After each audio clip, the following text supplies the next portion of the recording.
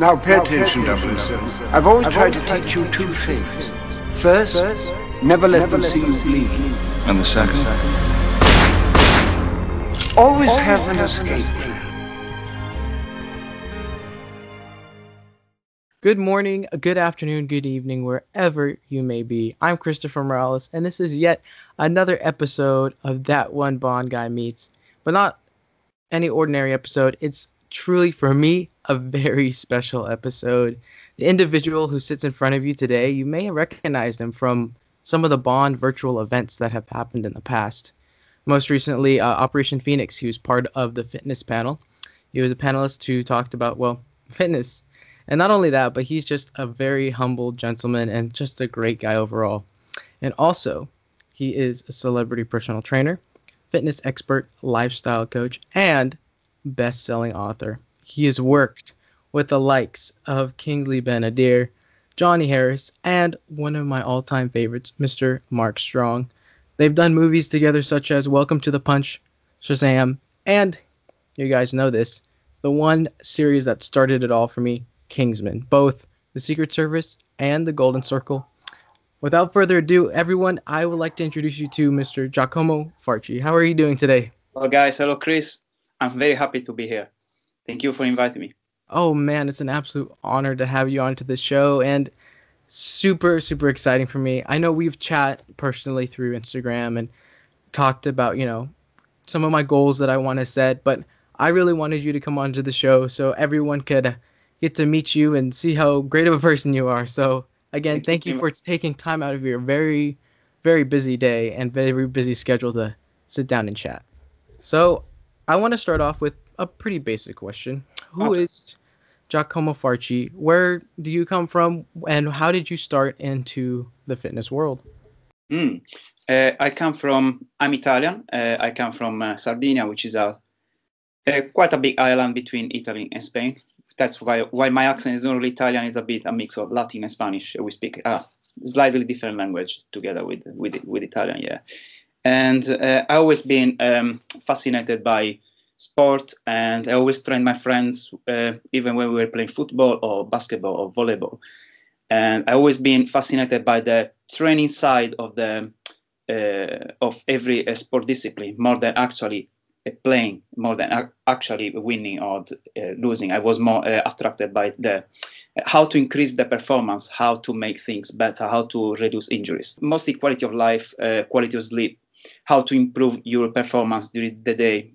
And he referred me to Mark Strong. At the time, didn't have a personal trainer, so everything started like that. Yeah, and I'm still collaborating with this producer because I think one of my best skills is that I am proud of it.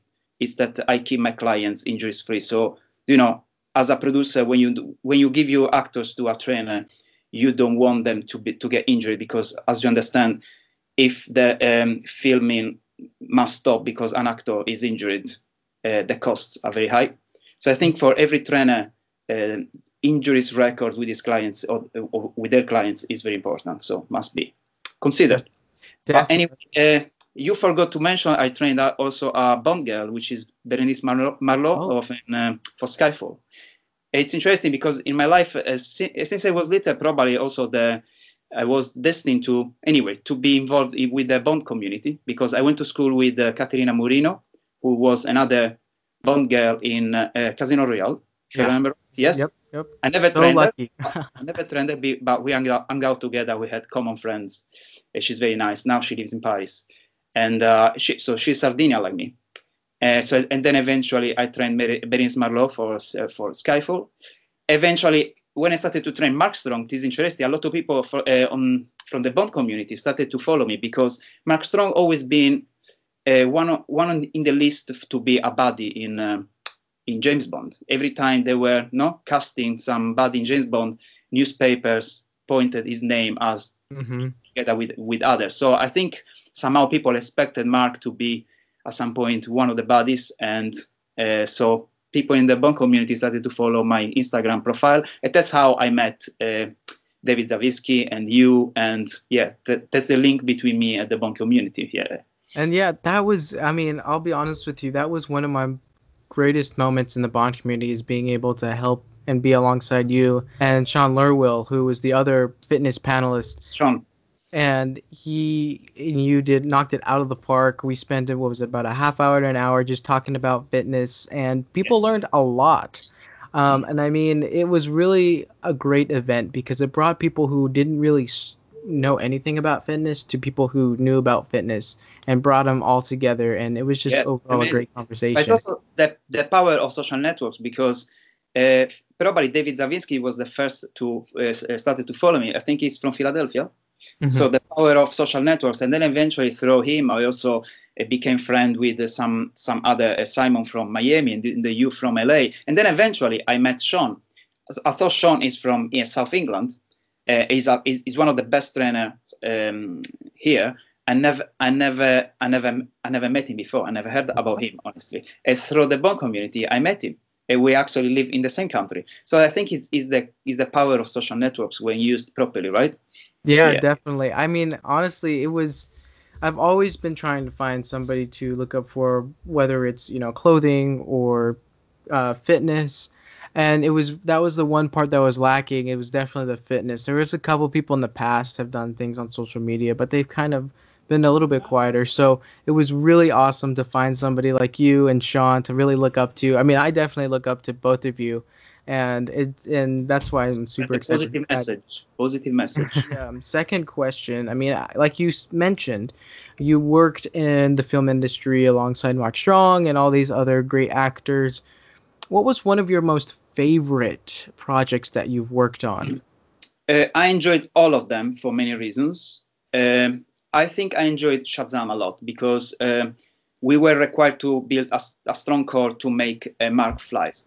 So I worked to movies like Green Lantern, or Kingsman, where Mark and other actors had to fight. So I had to prepare them to be able to act while fighting. Mm-hmm. So a good level of fitness, a work capacity, and a good decent level of flexibility, awareness of the space. So even a lot of kickboxing and stretching and different exercises. But with Shazam, for the first time, I had someone who had to fly. So I never trained a superhero like Dr. Sivana that had to fly.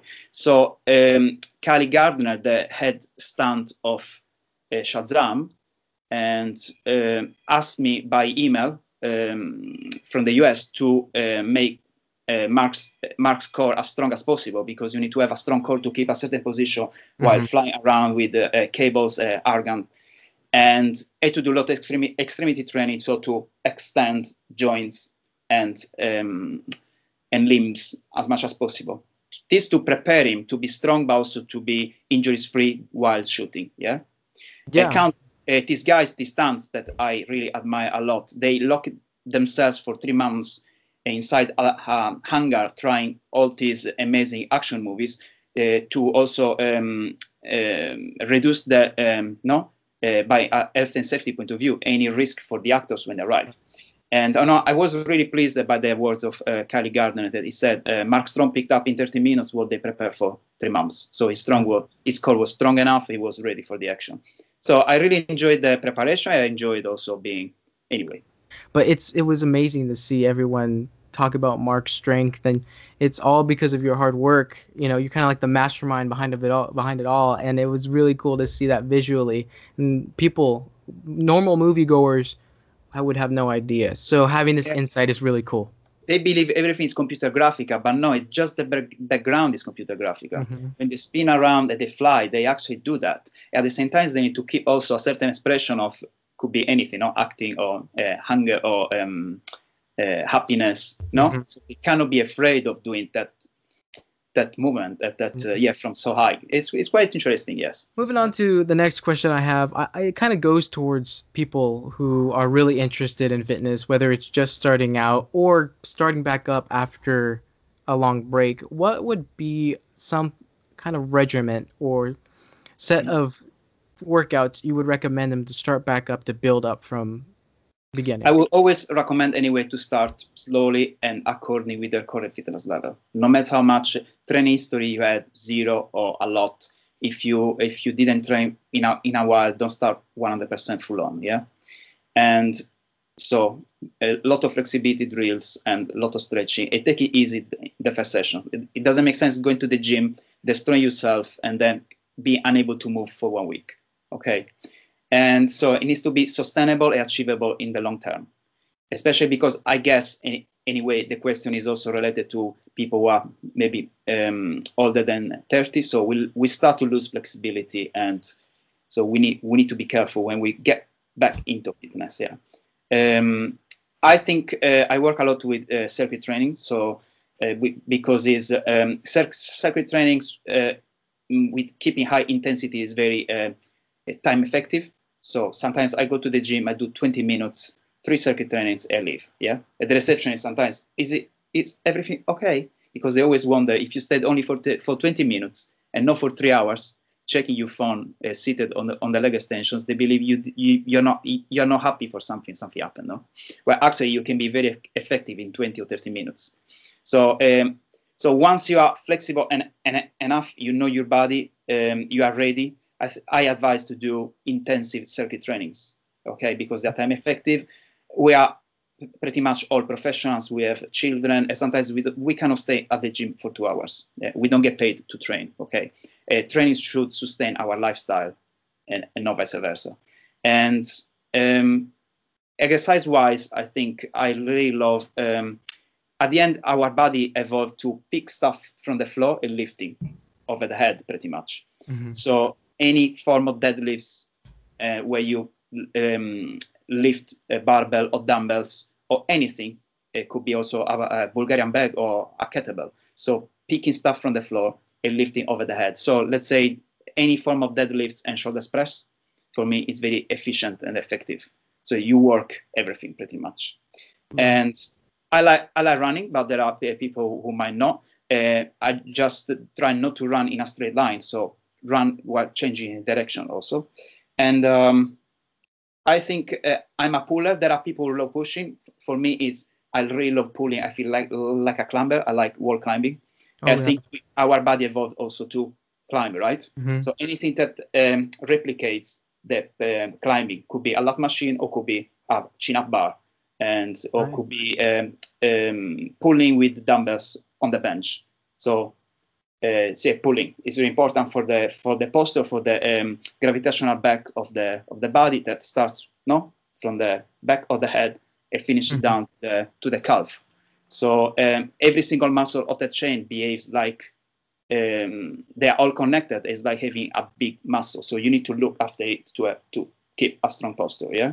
So I would, any pulling exercise that mimics climbing, I think it's very functional. So I would say deadlifts and shoulder press over the head, and any form of running, unless you like swimming or ski machine, but anything that is high compound and makes you sweat and warm, and any pulling exercise. I think these 3 movements for me are quite important. It's so great. One of my favorite aspects of following you is you posting all your stories about whenever you cook at home and making those beautiful meals that I get so jealous about, and wishing I could make some of my own. But you can. And I've been taking notes. I promise I've been taking notes. My question to you is, what are the essential foods that people should consume in order to maintain that great stability, get the best nutrition? Maybe your top 3 foods that you would consider to be the best. To keep fit, I will probably talk more about macros first. The first, I think, is fiber, and it's very difficult to eat 30 grams of fiber per day, which is the NHS advised quantity of fiber for lung health. I do agree with them because I come from Sardinia. Sardinia, I don't know if you heard about the 6 blue areas. Are the areas that by a National Geographic study and other studies have been identified as the areas where there are most amount of centenaries or ultra centenaries in the world. So another place is in Greece, another place is actually in California, another place is in the Caribbean. And yes, so it appears that in another place is in Okinawa in Japan. Okay. And if you check the nutrition of these people who reached 100 years, apart from obviously other factors like they get sunshine, 15 minutes of sunshine every day, they don't have a job where they stay seated on a chair for 12 hours, they take regular nap in the afternoon, they are surrounded of children and grandchildren, like they have up to 25 grandchildren, so also sense of community. So there are different factors. It's not just about nutrition. But they keep moving anyway. They still pick courgettes or stuff from the field. So they never stop moving even when they are 90 and 100 years old. And another interesting thing is they don't eat much meat, but their diet is mainly based on veg, plenty of fiber. Yes. So according with the studies, all the other studies about the macros that for me, in my opinion, is more important also for gut mobility and other things. It's fiber. So vegetable-based diet. I'm not saying you must be a vegetarian or vegan. Absolutely, keep eating your meat or fish if you like it, but increase as much as possible the amount of vegetables that you eat during your day. Cruciferous vegetables like broccoli and anything. Yeah. So for me, I try to always put in my plate veg. The more the colors, the better. Yeah.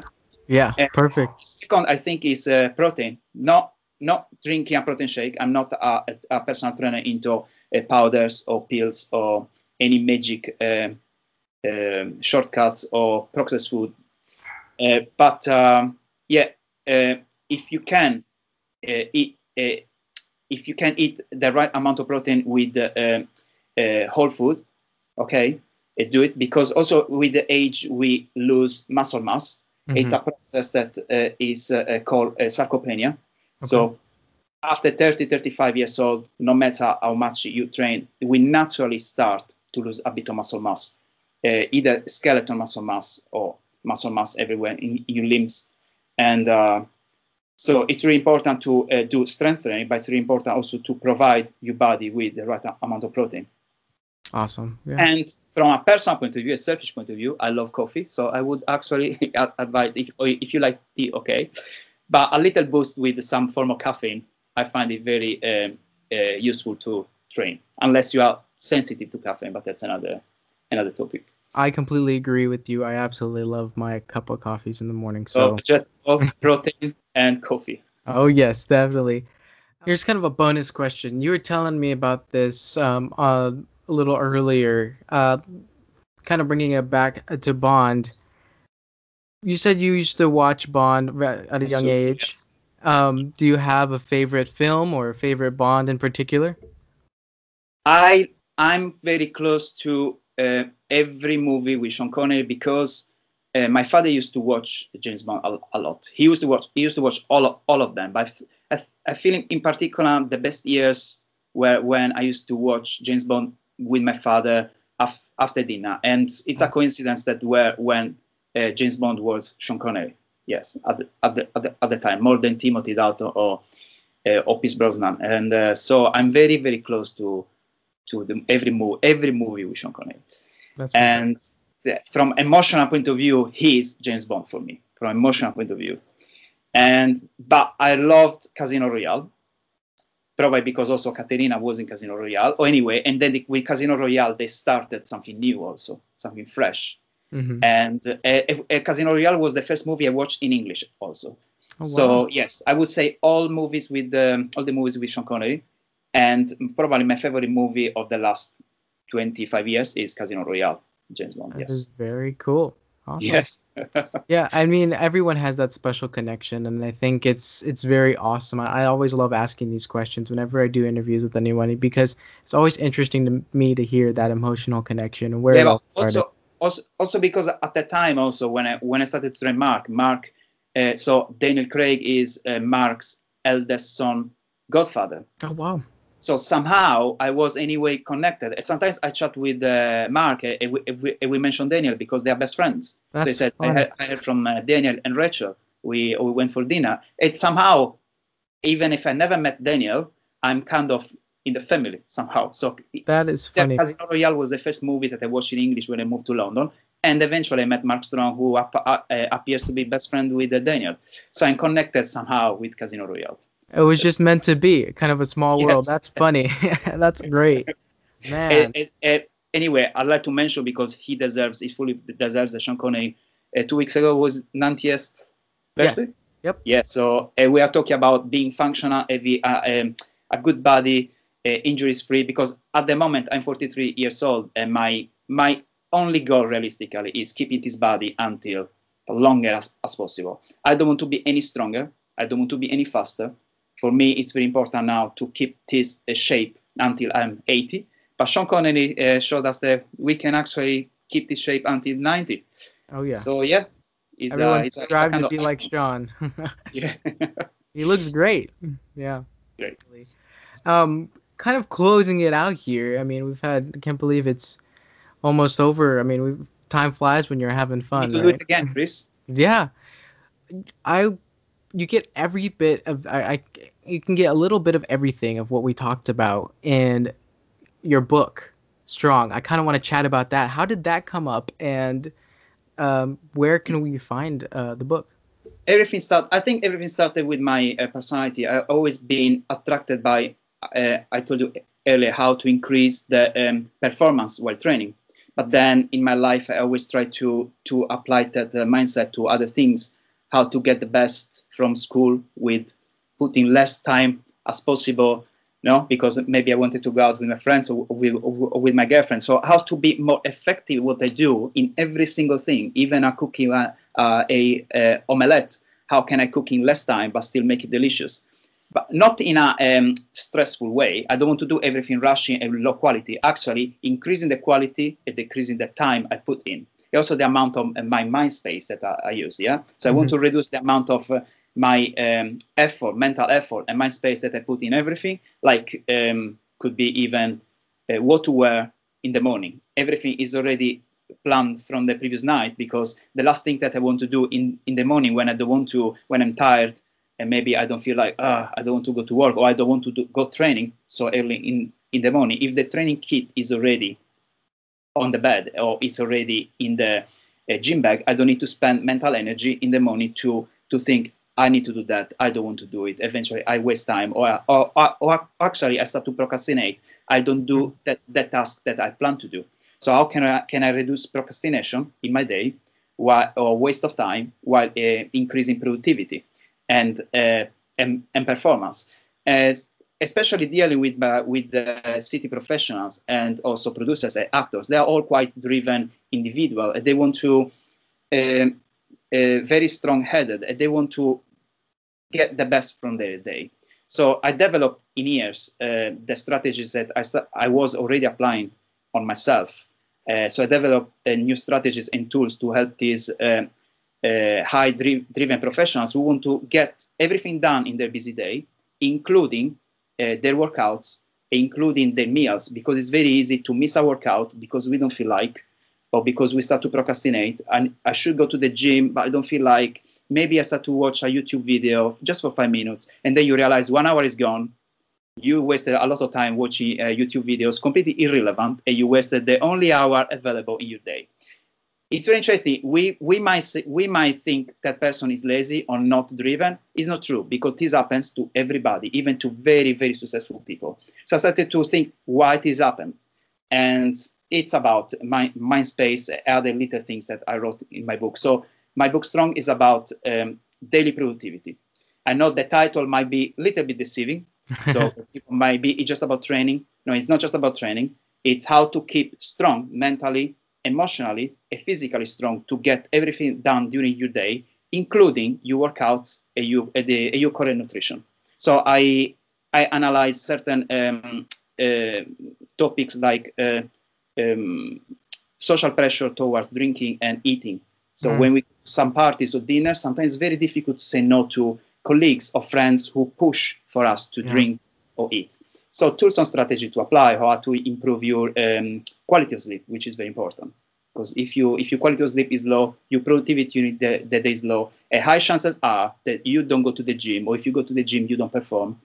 If you don't sleep very well, high chances are that you crave something sugary during the day that ruins your your attempt to stay lean.